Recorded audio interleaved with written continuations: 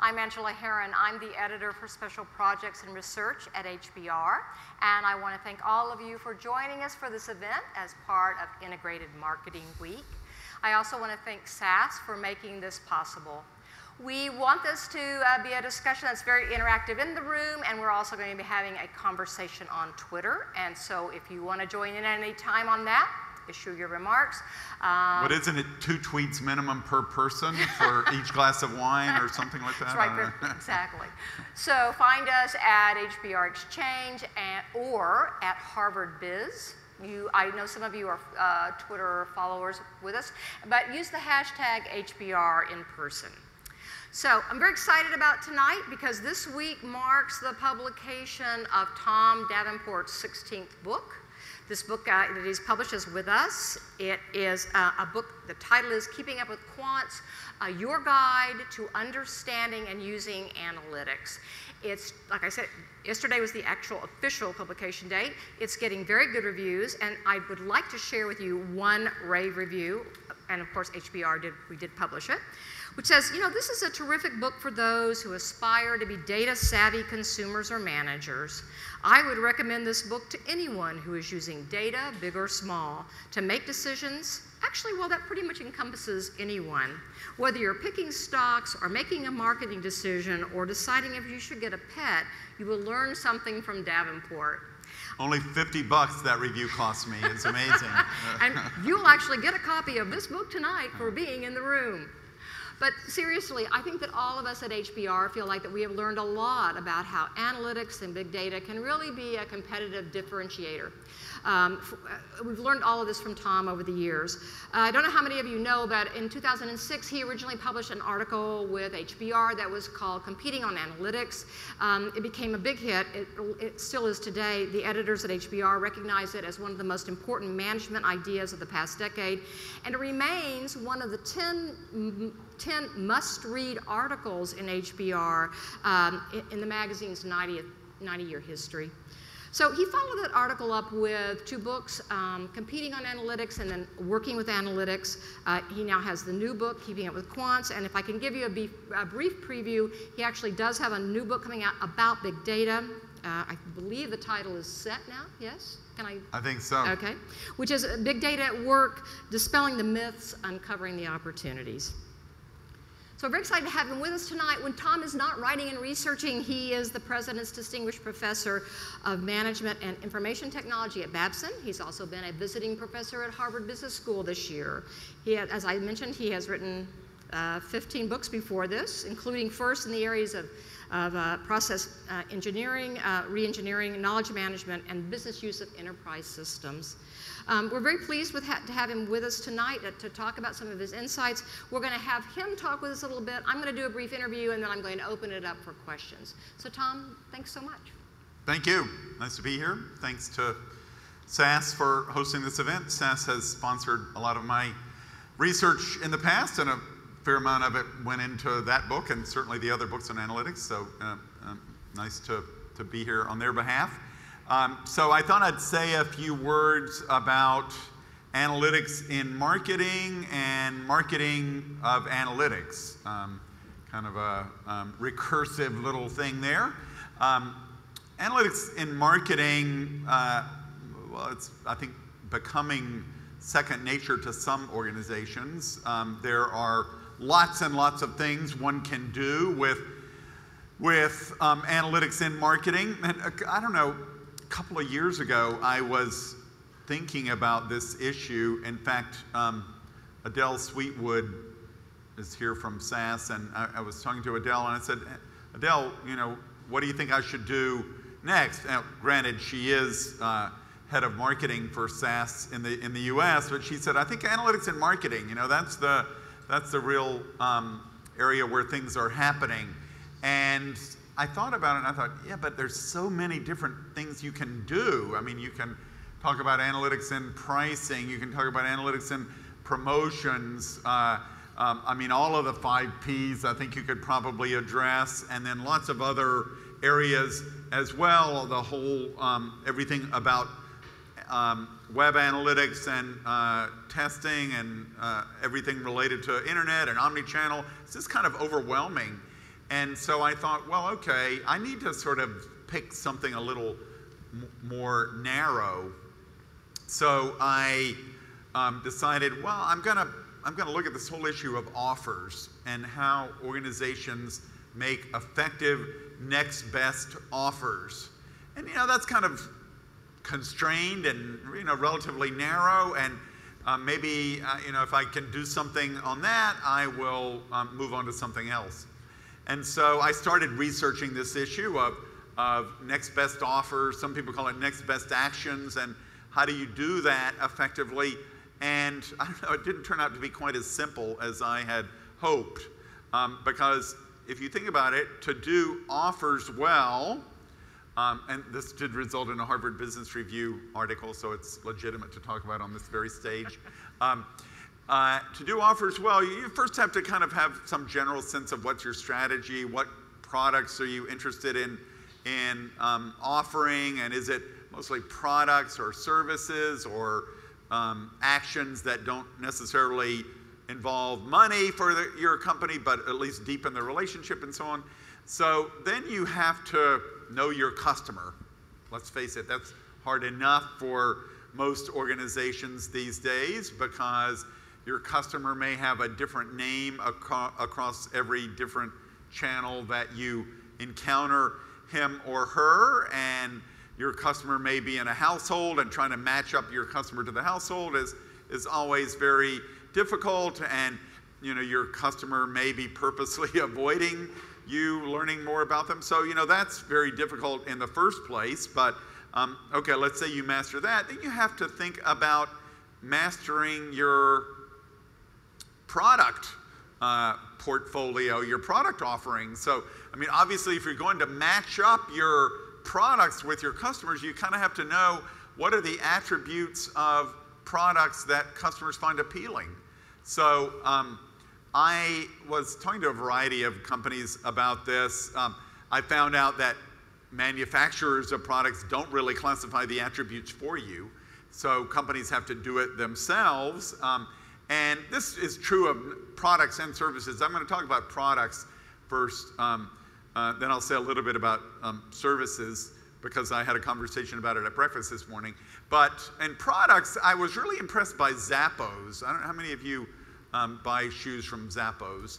I don't know if you are aware of this, but even if you do a search on Zappos merchandise, mostly shoes, I guess they sell purses and so on too, a really complex classification system. So you have to choose among what brand you like, what color you like, what size you like, style, pattern, etc.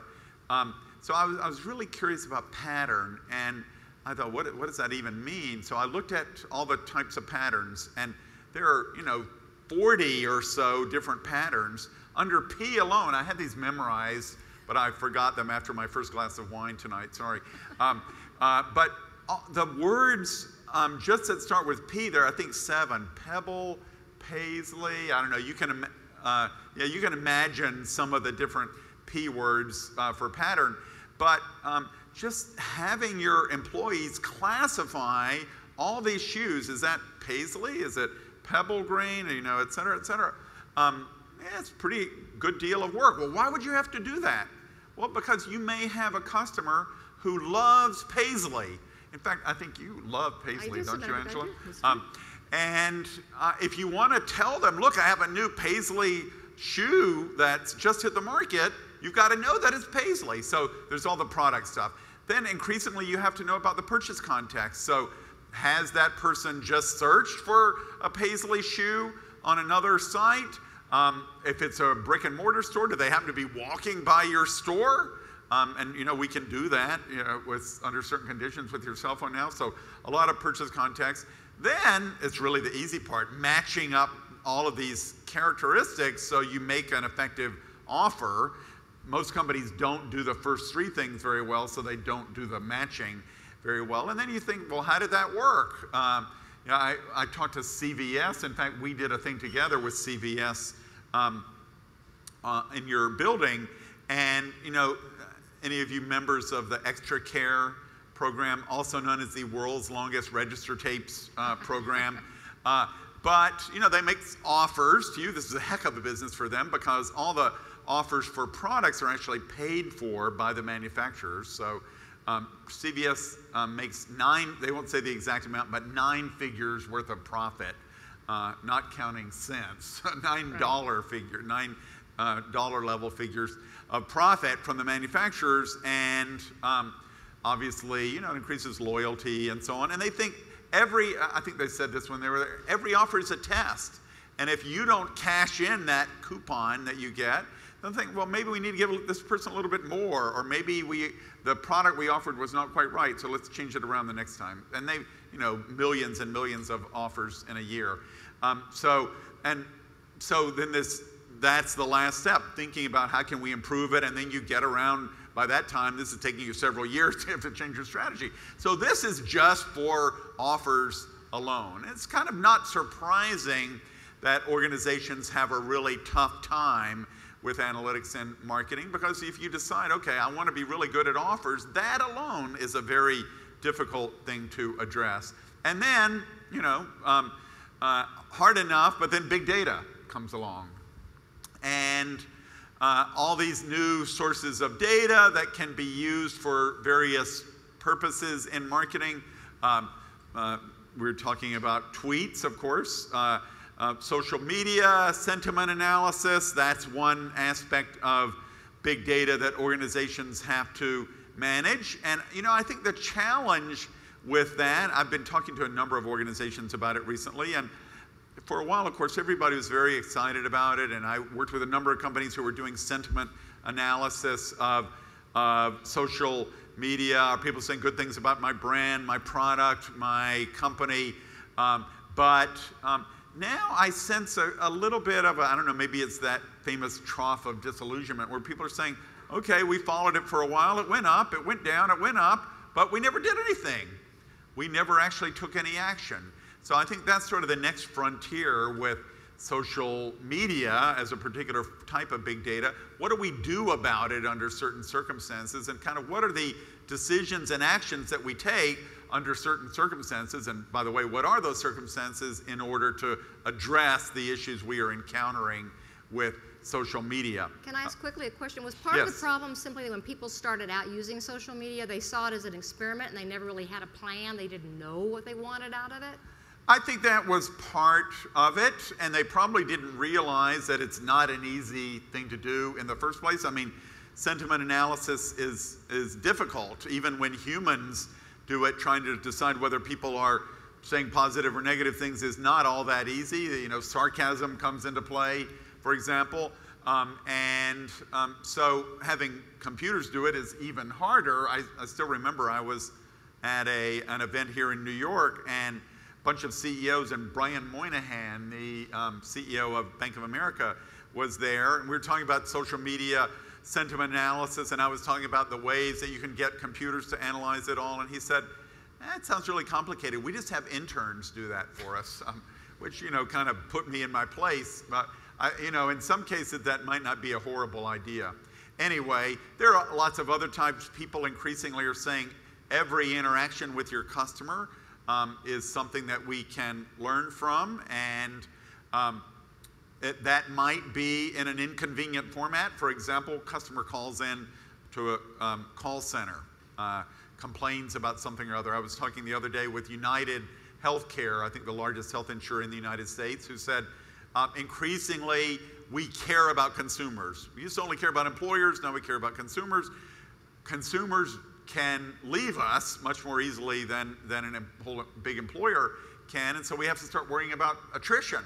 And so what are the predictors of attrition? Well, we had a few, but customers calling up and saying, I'm really mad at you for how badly you treated me, you didn't pay this claim or whatever, it's a pretty good indication that they might attrite. And so how do you deal with that? It's voice. Well, okay, you've turned the voice into text. That's relatively straightforward. Then you have to do natural language processing on the text. Anyway, they are finding that it is a very, very powerful variable in predicting attrition of customers, although, a fair amount of trouble to get to. There are, for a lot of organizations, there are some banks here in New York City that are doing a lot of this sort of thing, where you want to track the journey that a customer makes through your omni-channel organization. So maybe, this happened to me a little while ago, I go to my bank. I won't say which bank it is because it'll be a little disparaging. I put in my ATM, I have plenty of money in my account, and it sucks up my ATM card, never to be seen again. And so what do you do about it? Well, I went to the branch. That's my first customer interaction. They said, no, you need to call this toll-free number. I call the toll-free number. It's hard to get a person in the first place. You finally get one. They say, well, fine, but you really need to report it online as well. So, there's 3 different channels just for dealing with something that was not my fault. It was their screw-up. And apparently, these multi-channel, omni-channel customer journeys are quite revealing of customers' intent to say, forget it, I can't take working with you anymore. I'm going to go to another organization. And we can start to segment them and so on. But that's a lot of data that's in a lot of different places and has to be integrated. It's quite a challenging piece of work. It certainly constitutes big data in many cases, both in terms of volume and lack of structure. Those are the kinds of things that organizations are wrestling with in this regard. So it's a pretty difficult, complex thing to do analytics in marketing. It's just that the alternative is death. So what do you mean by that? Well, I mean, if your competitors are doing it well, you are not going to succeed as a competitor to them. So you will go out of business if you don't pursue analytics and marketing. So it's really hard to do, but you have to do it. Now, the other thing I mentioned that I would say a few minutes about, and then say a few words about, and then we can move to any questions you have, Angela, is this whole idea of marketing for analytics. And there's a fair amount about this in this book because we talk about in this book the stages of thinking analytically. As Angela said, we're trying to help people become more analytical in their thought process and their decision-making process. And the last stage is a very critical one that a lot of organizations don't really, and people don't really address very much, which is communicating your analytical results. And we have some good examples and some bad examples of this. A bad example, for example, would be Gregor Mendel, the famous monk who did some fantastic work, spent a lot of time looking at inheritance of genetic attributes with peas. Spent a lot of time crossing different types of peas and so on. So Gregor Mendel, like any good scientist, publishes his work in a scientific journal. Nobody read it, apparently. This is one of the greatest breakthroughs in human knowledge, and nobody read it, at least during his lifetime. The poor man died. He had this very touching statement. I trust that at some point I will get the recognition that I deserve for this work, but not before he died, unfortunately. So you want to avoid Gregor Mendel-like situations. You want to put as much energy into communicating your results as you do to creating them in the first place. So the best positive example we have in the book is this guy, John Gottman. Maybe some of you are familiar with John Gottman. He is a marriage scientist. Some of you look too young to be married, but it also works with relationships as well, dating relationships. And I still remember Malcolm Gladwell wrote about Dr. Gottman that he was a thin slicer. He said, Dr. Gottman can look at you interacting with your spouse or romantic partner for 5 minutes and determine whether you are going to stay married or get divorced. And he said, wow, incredible use of the thin slicing intuitive brain. Well, the only problem was that it wasn't thin slicing at all. It was 20 years of coding of behavioral interactions, coding of speech, running regression equations to try to figure out what predicted staying together or not. Anyway, Dr. Gottman has done some great work on what keeps you married. My clue for tonight is avoid contempt. Apparently that's a bad thing for marriages. You don't want to express contempt. It's a -4 in the regression equation. I think the really impressive thing about Dr. Gottman, and he actually did this with his wife as well, is they said, okay, publishing scientific papers is not going to change the world of marriage and male-female relationships. So he and his wife formed this thing called the Gottman Institute. There's a nonprofit part which does research, a profit-making part which where they write books, they produce videos, they train therapists, they have workshops, all to try to take this data and apply it to the lives of real people. And it's pretty clear that they spend at least as much time in how do you communicate effectively about these results as they do about coming up with them in the first place. So, let's face it, analytical people are not generally the best marketers of their own work. They kind of want to do the analysis and move on to more analysis. But we have to change that if we're going to have analytics guide decision making. We have to think as much about how you communicate the results as how you create them in the first place. So with that, I'll shut up and happy to talk about whatever you want to talk about. So I'm going to grab Tom for a couple of questions, and I'm going to open it up for questions. I want to go back on something that you said, though. You're talking about people struggling with social media, and obviously we're here to talk about integrated media this week. Is the problem that people don't have metrics for social media, or is the problem that people don't know what they want out of social media? Or well, the metrics are relatively primitive, I would say. I mean, the most common metrics for social media are sort of top 10 complaints of customers. What are the things that customers are saying it didn't go so well for them, and that you categorize those and say, this week, what are the top 10 things that people complain about? So counting complaints, that's not a terribly sophisticated metric. And positive or negative sentiment, which is also not terribly sophisticated. On the other hand, it's not easy to get to those things in any automated way. And if you get a lot of social media about your brand or your company, it's not easy in a non-automated fashion either. So the metrics are primitive, but they're sort of the best we can do. So you talked about the kinds of things that people are doing with marketing. So is there a sort of a hierarchy? People start with pricing, and then they kind of move up. And do you find that people are pretty great now about using analytics for things like advertising placement? Well, I don't know that there is within B2B firms, I think, B2B firms, I don't know if there are any here, they're always challenged from a marketing analytics standpoint because they don't have a lot of customers typically, and they think, well, all these customer analytics are going to be tough for us. The one thing that works very well, no matter what industry you're in, unless you're a nonprofit or something, is pricing. And I always say, if you want to make money with analytics, do pricing first. Because almost anybody can make more money by doing pricing optimization of one type or another. So it probably should be first for just about every company.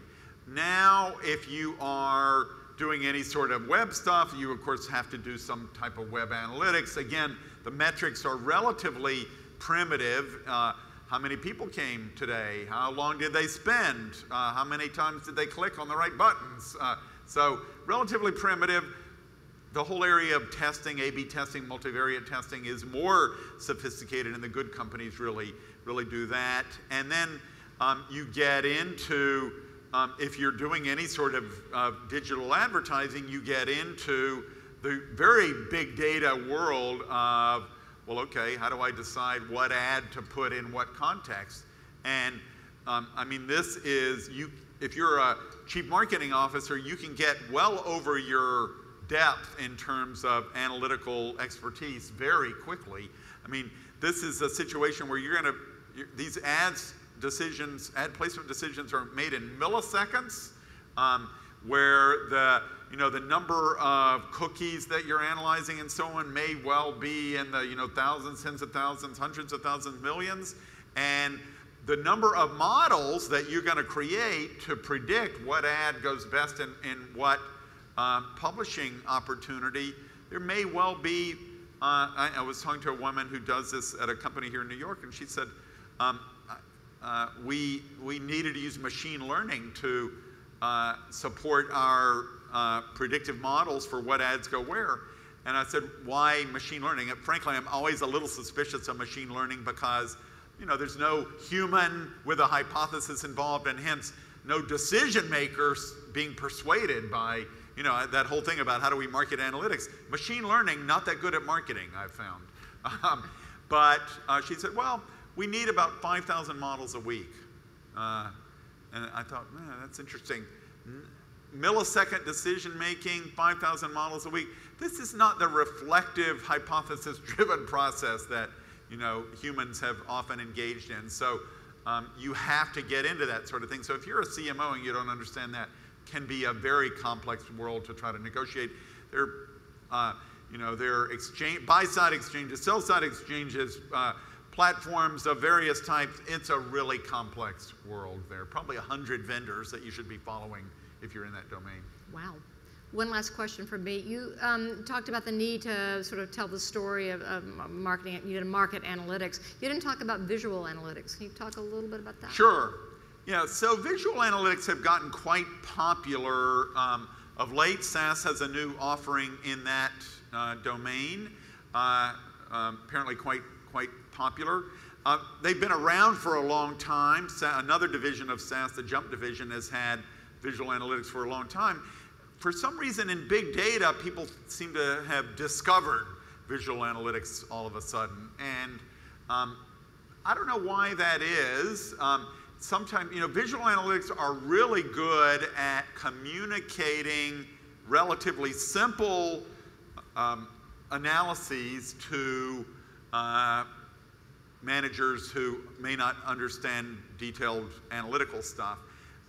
So in a way, we have this very complex data, and the phenomenon that I discovered, I was doing some work for another article in Harvard Business Review called Data Scientists, the Sexiest Job of the 21st Century. What my co-author in that space said, I ran into him at Procter & Gamble, and I said, DJ, these people are not using complex statistical models. And he said, yes, you've discovered the big data equals small math phenomenon. And I often wonder if it takes so much work to get the data in shape for analysis in a big data world that there's not a whole lot of energy or time left over for complex analytics. I'm not sure, but so visual analytics have gotten much more popular. They are a good way to sort of tell a story with data. But I think it's important to remember it's not the only way. We also have narrative approaches that have worked pretty well for thousands of years also. Well, it sounds like you're also kind of suggesting that visual analytics could be kind of a shortcut that ignores a lot of other good, rich material. Well, if human beings are not that good at seeing, four-dimensional models. Can any of you see well in 4 dimensions? I'm not that good at that. And so if you have a very complex regression model with a lot of independent variables, you're not going to be able to visualize that well. So simple counting, visual analytics are great, but when you get into complex statistics, you may want to rely more on narrative, although that can be challenging as well. Or if you just want to tell the story to your CEO. Yeah, exactly. Not to say they're simple. So with that, let me open it up to the audience here for questions. We have handheld mics. We'd ask you to raise your hand, and so we can actually record you asking questions. And don't be shy. Hi, thanks very much. So there's a recent Onion article that came out. The well-known analytical journalism site. Yeah, go ahead. Yeah, I think it came out on Monday that said, front page news, the government finds out that you can use the tools that marketing uses to gather information about citizens. So it's a really controversial topic about our America's Constitution, but I was wondering, what your views were on the gathering of information and whether or not on individuals, and whether or not you think that there will be pressure based on the current political environment with regards to this issue towards gathering information in the future. Yeah, it's a very good question, and thanks for asking the first one. I should look at that Onion article. It seems less fantastical than most Onion articles are. It seems quite accurate, actually.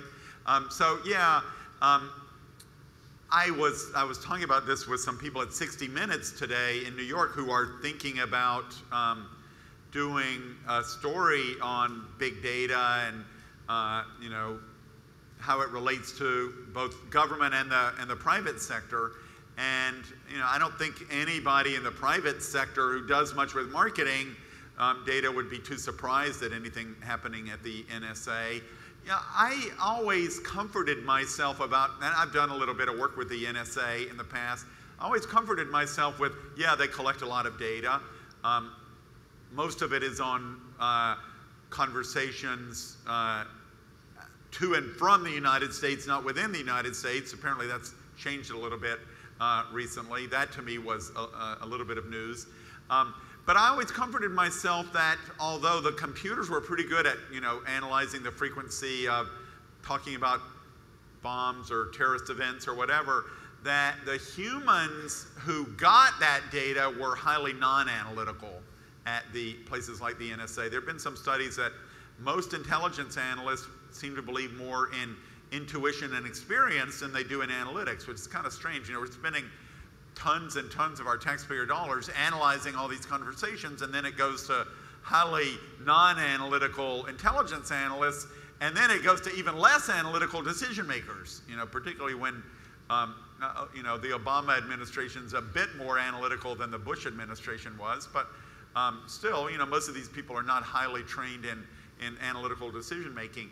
But now, I think the CIA, the NSA have started to work with organizations like Palantir, Recorded Future, and so on, these companies that do a lot of big data analysis. I think you don't need those human analysts as much as you do anymore. So, I think the NSA and the CIA and so on are actually well ahead of private sector companies in analyzing all this external data. But they are not necessarily ahead of the private sector in terms of what the private sector does with customer data. I think the private sector needs to move toward more reliance on external data, not just the stuff in their own internal transaction databases. And what does the public sector need to do? I don't know. I would be surprised if anything changed dramatically. I tend to subscribe to the remember the Scott McNeely comment, the guy who was CEO of Sun Microsystems a few years ago? Somebody raised a perfectly good question about customer data privacy in a conference, and he said, "You don't have any privacy. Get over it." So it seems to me it would take a total unraveling of our entire, both private and public sector approaches to customer data or citizen data to really change this much, and I just don't see it happening. But it's been a very interesting week or so. The guy, someone else, please raise your hand. I just want to follow up on that. But do you think that because this has become such front page news that people will sort of start thinking again about their data and where it is, and there might be some backlash for companies? Or do you think that customers are like, I'm thrilled to have a customized offer come up to me, and I'm happy that you know my credit card number, so when I make an order? Well, we were talking about this earlier this afternoon. There have been a couple of surveys of Americans about this, and if you ask Americans in general, do you think that data about you should be used for targeted offers, even for targeted ads? They generally say no. Even young people say no, a majority of them.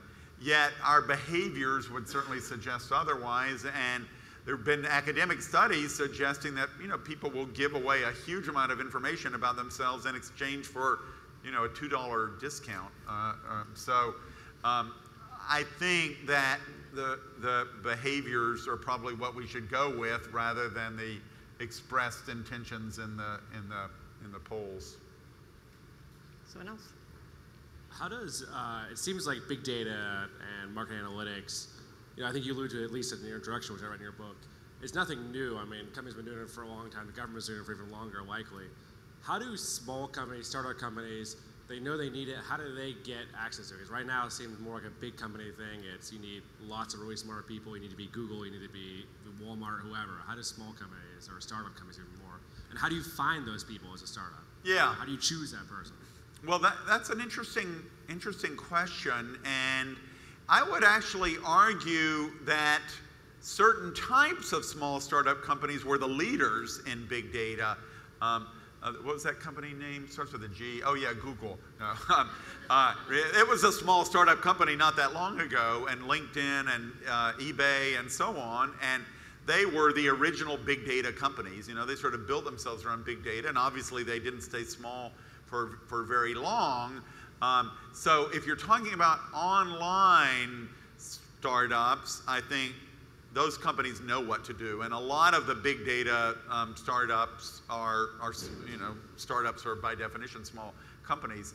But if you're an offline company, I think it's a whole different offline startup. It's a whole different kettle of fish, and the good news is that things are getting a huge amount easier in that regard. And you can go to Amazon EC2 and get your cloud computing services. You can hire some people from India to help you with the analytics if you want. More and more data can be bought externally.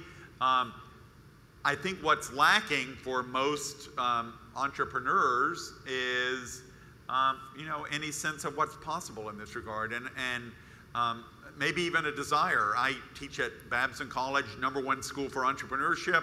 A lot of those students are not that interested in making decisions on the basis of analytics. They think they've got the golden gut, and I think they're probably going to find out it's not quite as golden as they think, but that's sort of the way entrepreneurs have been for a long time, outside of the online space where it's absolutely essential if you're going to have any success at all. So I think it's it's the imagination and the knowledge and the interests of the entrepreneurs that is the biggest constraint, not the tools themselves. What innovation is happening with sentiment analysis to make it more sophisticated and accurate? What needs to happen to make sentiment analysis more sophisticated and accurate? Is that a good paraphrase anyway? Well, I don't really know. It's a very good question. I'm sure there are people who probably know the answer. As I suggested, even for humans to classify language is really hard. I mean, it's like, the best humans get it at a 70 or 80% level. Computers tend to do it less well. There's some things that computers do pretty well. I do a fair amount of work in healthcare analytics, and it turns out computers are pretty good at as good as humans at categorizing and classifying things in physicians' and nurses' notes. So what disease you have, what treatment protocols the doctor or the nurse was recommending, and so on, which is a good thing because apparently half of electronic medical records is physicians' notes. But sentiment,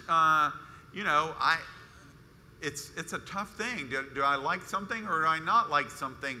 Even when I'm talking with my wife over dinner, we sometimes have some misunderstandings about whether I like something or not, or she likes something or not. So it's a tough thing. And as I was saying, sarcasm, I was talking to a professor at USC recently who does sentiment analysis for political campaigns. He said sarcasm is a total nightmare for political sentiment because people use it all the time in discussing politics, and computers just can't tell sarcasm. So I don't know, maybe it's a good thing. Maybe that's the the last thing that humans are really going to be good at is detecting sarcasm and, doing sentiment better. Irony. Yeah, irony. Well, we may not be good for much, but we're still better at irony than the computers are. I had a question about your experience at the bank. It seems to me that as each division within the bank, each organizational piece, does their own big data things, what they'll do is they'll squeeze and they'll optimize. So I think in many ways your experience was driven by bad optimization. Your branch couldn't help you. They passed you to somebody else who couldn't help you because they've all squeezed that.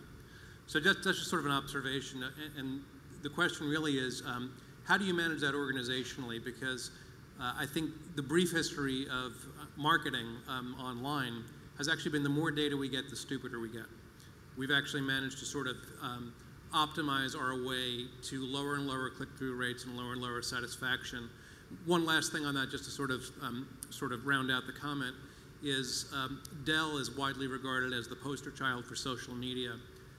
Dell's results are frankly terrible. Apple is focused on products, by contrast, does nothing in social, and as far as I know, does nothing about sentiment analysis. So how do you balance all that stuff? Has data really helped us? Details. The fact that these organizations are doing terribly should not enter into your thinking. No. So several good points. I think you correctly point out that in many cases the problem is organizational, and turns out for my own bank I have done a fair amount of consulting and I'm pretty aware of some of the problems. So they decided, I think quite rightly, that if you're going to do omni-channel customer relationships and omni-channel data, that it didn't really make sense to have kind of silos of channel organizational responsibilities. So in the past, the online people were different from the branch people, and they were different from the call center people, and so on. So I thought, brilliant move. They put all channel responsibility under one person who I really liked, and she was a Boston Red Sox fan too, which I think is really admirable. Well, this worked for, 3 or 4 months, and then they somehow decided that the digital and mobile channels needed to come out and be part of another executive's responsibility, so they totally backed away from that. So, a lot of power and politics go into these decisions. If we're doing it for reasons of customer relationships and information, there's no doubt about the fact that it ought to be, one organization responsible for all channels to the customer. The other problem at my bank, and many banks in the US, is that they have acquired a lot of banks over the last decade or so, and the more I say about my bank, the more it's going to be easy to figure out who it is. I can't wait to see it. Acquisitions really screw up the whole area of data management and analytics, because we just can't seem to put it together. For years, my bank would ask me what language I spoke when I stuck my card into an ATM. You would think they could figure that out pretty readily. So there is that issue. On Dell, it's very interesting to me. I was down at Dell last week, and I think they really are quite good at social media analytics. But this is true about analytics in general. If you ain't got some interesting products to sell, analytics aren't going to make a whole lot of difference. So I didn't want to mention Dell in the article, but in the blog post, I wrote a blog post before I went down there saying, analytics are great on the margin. They give you a small edge over somebody with the same capabilities. But if you don't have products and services that people want to buy, it's not going to make a whole lot of difference. And Dell got stuck with a product, commodity PCs that nobody's that interested in anymore. They didn't have a tablet. They were not nearly as stylish or as cool as Apple. So they need to change that. I don't think social media analytics are going to do the job.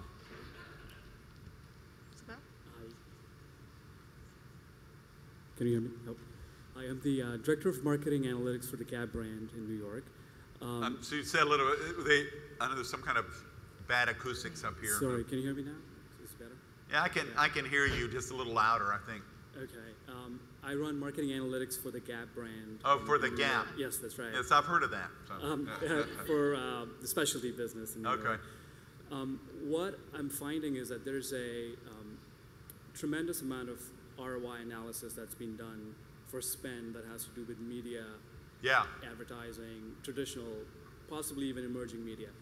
But a significant amount of spend in retail happens outside of these channels, like in-store experience or windows or signage. Can you point to some research or any type of innovation that's happening that we can learn from where the ROI of those channels can become more obvious?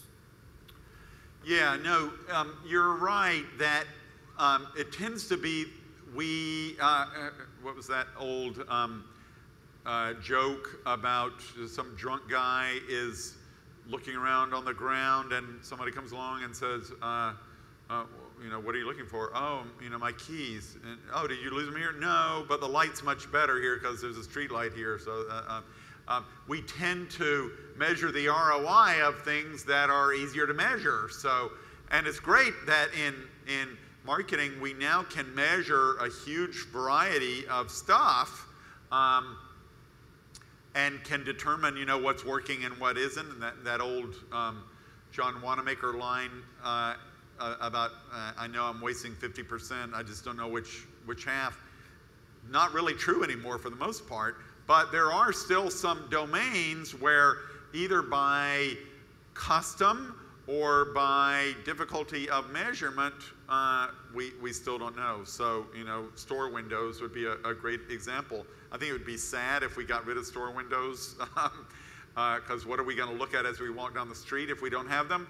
But we don't have a whole lot of evidence. Now, I think, frankly, that's going to change, and I think video analytics are going to be the key to that, and we'll be able to recognize who's looking at our store windows and how long they spend there, and we'll be able to, my guess is we'll find they don't really make that much of a difference, but anyway, in any case, we'll know, and I think that will sort of restore the balance a bit between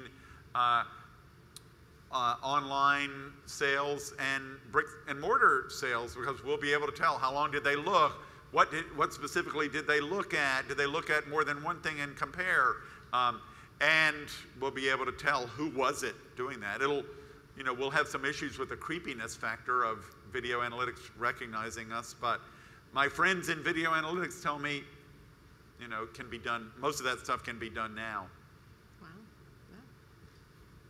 Hi, good evening.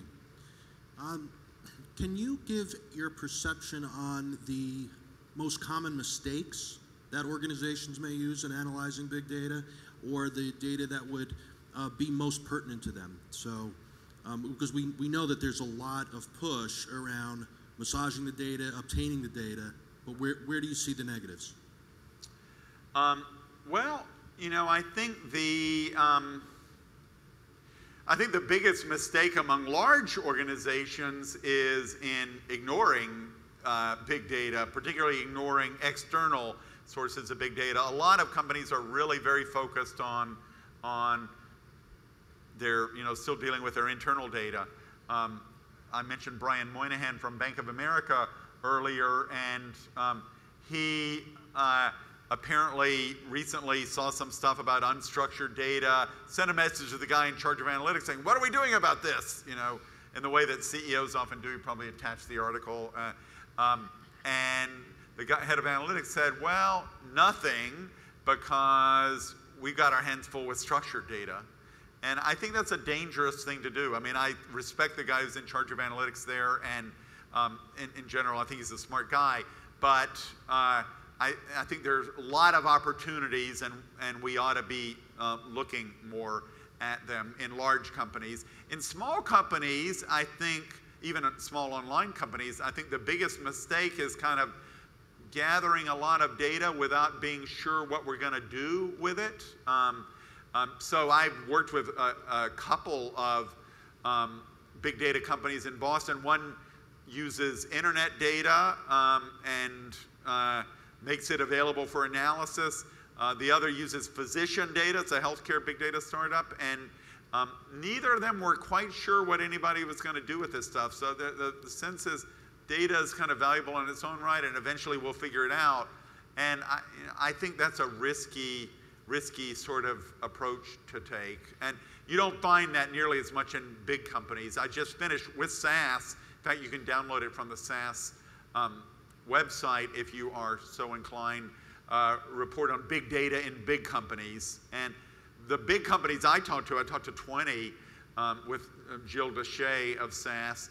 Those companies are, they're quite clear on what they're doing with it, and they are not gathering it, for the sake of maybe we'll figure out someday what to do with this stuff. There's some clear business purposes. And frankly, they don't seem that excited about even the term big data or data scientists or any of this stuff. They said, we've been doing that for years. It's not anything revolutionary for us. Time for one last question. Hi, I know very recently that Facebook is trying to make the argument that their ads don't lead to clicks, but that they lead to offline behavior. Do you buy that argument, first of all, or do you think that they're just trying to change the question so that they could justify their low click-through rates? Well, I think they lead to both, actually. I think they lead to both clicks and online, offline behavior. And the good news is that they know, it's quite easy to know that they lead to clicks. And I've seen some advertisements, for example, in the travel industry where they say, some of the targeted ads that they have done have led to sort of 8-fold returns in marketing spend. So they do lead to clicks. And because of this company they work with, is a Boston area company, I know the CEO, Datalogics, they actually know that it leads to offline behavior as well. So, it's kind of scary, but Datalogics works with, grocery firms and apparel firms and so on, have loyalty programs, and they can actually track, did that Facebook ad, first of all, did the person see it, did they click on it, and did it lead them to buy something in that store? And apparently, they're pretty effective for the most part. So I think it's illustrative of the fact that we can now tie online and offline behavior better than we ever have been able to before.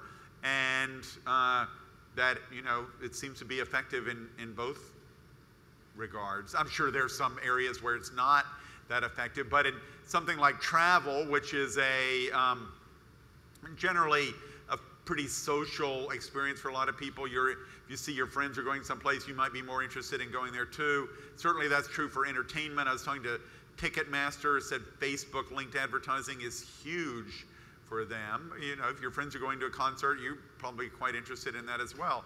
On the other hand, CVS told us, I don't know if they said this at the gathering we did, Angela, but they said, people don't seem to be inclined to talk about deals on toilet paper over Facebook. So it's not that social of a category. So I think it depends on the industry, but in some areas it's extremely effective. Fascinating discussion. I think we heard that from Sephora, that they had begun to really do that, a lot of integration between looking at the website versus the bricks and mortar. Yeah, that is a little more social, I think, talking about cosmetics. It's more exciting talking about nail polish than toilet paper. But it's been a very exciting discussion. However, we are out of time. And we're out of town, too, for that matter. So I want to thank all of you for being with us, and I want to thank SAS for, again, making this event possible. This concludes our discussion, but we'd like to invite you to stay with us and talk about all that we've been discussing over cocktails. Thanks so much for being with us.